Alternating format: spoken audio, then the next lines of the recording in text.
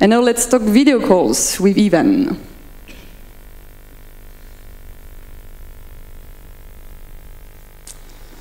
So, good morning, everyone. My name is Ivan Sein, and I'm one of the developers of the video calls app for Nextcloud. So, yeah, we started developing this app like around a year ago. We saw that communication and collaborative tools were like necessary for Nextcloud users. So, yeah, I mean, a normal use case in Nextcloud is that you upload your files to the cloud, share the files with someone, and then, yeah, you start working together with it, like, for example, with Collabora Online or something like that.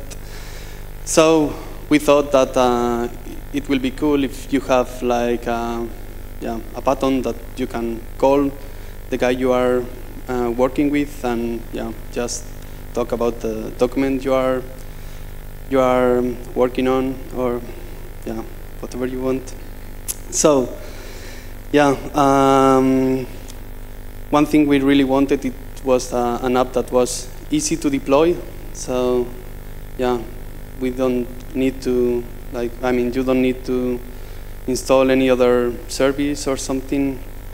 And also, we are always concerned about security and privacy. So, we saw, all the other solutions that are out there, in most of them, like all your conversation goes through a central server, so, and you don't know what happens there. So, we decided to go to host our own video conferencing system and have it under our control. So right now I'm going to explain what you can do with this app. So, well, in the keynote we already saw much of the stuff I'm going to explain right now, but so first of all, call your friends. So you can select any of your contacts in Nextcloud and just click on it, and you will automatically create a call with that contact, and that user will be notified, and he just has to open the app, and you can start talking with it. Also, if you want to add more people to the call, you just have to select more contacts of your Nextcloud, and they will be added to the call, and you will have like a conference call or a group call. Also in the keynote, the call we have, it was a public call, so that means that you don't need to, you cannot only talk with the users you have in your Nextcloud instance, but you can also make any call public. So you open the menu of that call you are in, and you can share a link, copy it, and send it to some friend or whoever you want to talk with, and he just have to open that link in Firefox or any Chromium-based browser, and he will just be in the call with you and with all the people you want. So I think that's pretty nice that you cannot only talk with your Nextcloud users, but with some other people. Also, a feature we saw in the keynote was the screen sharing.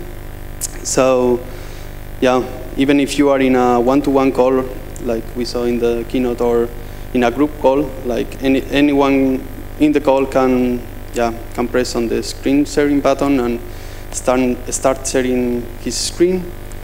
So for Firefox, you don't need to install anything more, because from Firefox 52, it's already everything is there, so it just works. But for Chrome, you need to install an extension. But whenever you you press the screen sharing button. Yeah, if you don't have the extension already installed, you will see a pop-up, and yeah, you just click on it, and yeah, it will directly redirect you to the extension site, and yeah, it's just one click and you install it. So yeah, as I said before, so one really important thing for us, it was to have an app that it was really easy to install, and yeah, so the administrator of your Nextcloud instance just have to go to the app section and go to the communication section or something, or search for the video calls app and enable it. So there is no need to install any other server or any crazy configuration. So it will just work out of the box. So yeah. Also, we are working hard on completely integrate the video calls app in Nextcloud. So yeah, on Nextcloud 12 we added this contacts menu on the top right of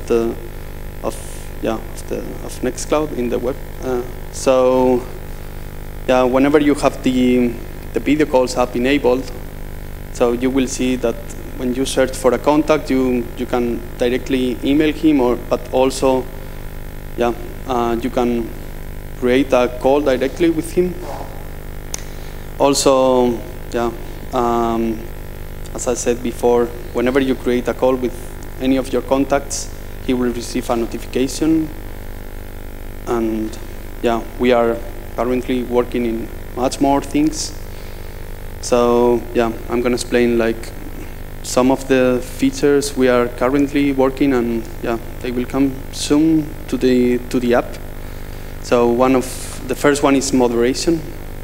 So right now, whenever you create a call, you can add people, but we are working on to be able to moderate the calls you create. So you can add people, delete people. I mean participants of the call. Also you can mute some kind of people. So there will be type of participants in a call. So right now everyone has superpowers, so can do whatever they want. But yeah, we are working on moderation. Also password protected calls. So for public calls, we will have so at this moment, whenever you share this link, anyone who has the link can join that call.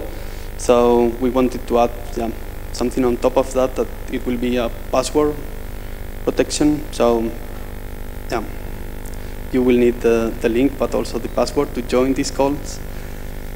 Scheduling calls. So we want to integrate the video calls app also with calendar. So you will have this webinar thingy, so you can schedule call with some participants, and you create an event on your calendar, and everyone will be notified before the call starts. And and this also chat will be integrated in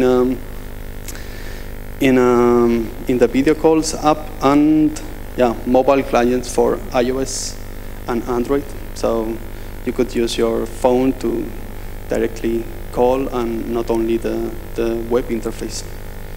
And much more things. So last thing, so anyone who is interested in this project and find it